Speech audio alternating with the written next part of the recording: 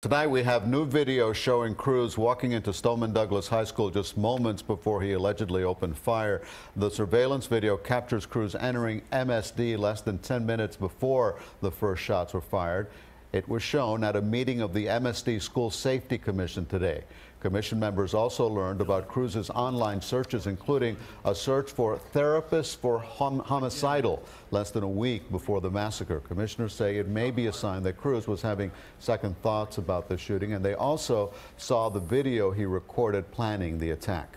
And get my AR and shoot people down at the main courtyard. Await, and people will die.